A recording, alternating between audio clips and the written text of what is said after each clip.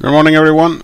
I am just going to make an update to my previous video because I noticed something, how should I say, cool or nifty on my X1C. You can see I told you in the video yesterday about making supports for 90 degrees filaments, and on this one you can see on the Purge tower that the top layer is black. It's one black layer of top. So on the print itself it looks like this. It's just one layer on the top as black, and on my original video where I showed that you could force a Purge tower by using two different kinds of filament, I had told you to put in a pause. If you don't do that, you get an interesting result. The whole model will actually print, in my case, TPU on the bottom part and black TPU, yellow on the bottom part and black TPU on the top. Sorry, early in the morning. And if you don't put a pause, this happens. It prints the entire model with the first original filament. And the results then is that, let's see, I will break it off. And the result is that you basically, it's hard to get it to focus.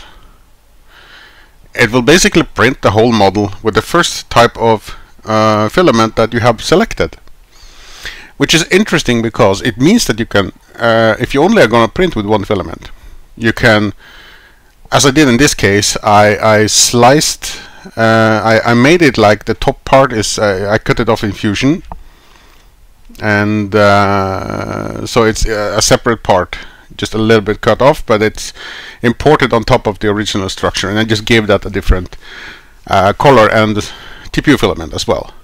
So basically it will print both of the parts together, but with the first filament, as long as you don't put a pause, which is kind of cool because it means you can force the prime tower so you can have smooth and nice prints.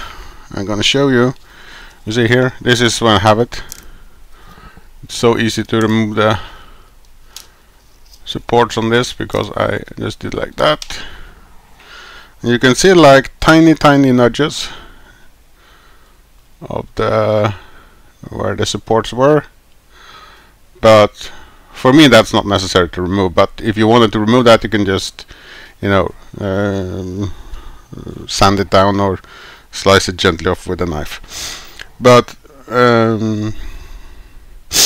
it's a nice way of actually being able to have clean prints, because you can see there is actually no other blobs or anything on the surface of this print. All you can see are the nudges.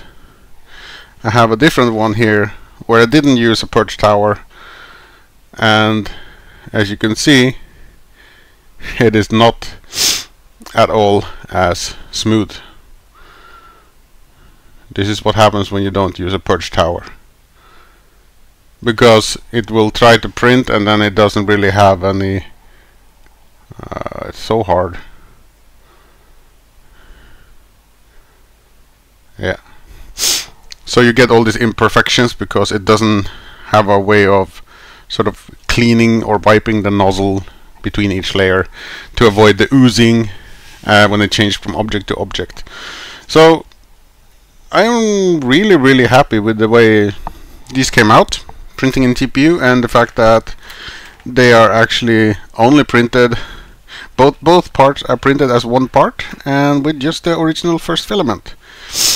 So yeah, happily surprised how that came out, and I can only encourage all of you to use Purge towers more.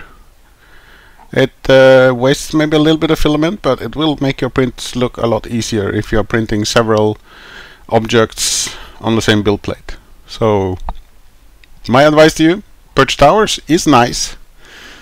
Thanks for watching, and please like and subscribe, and have a good one.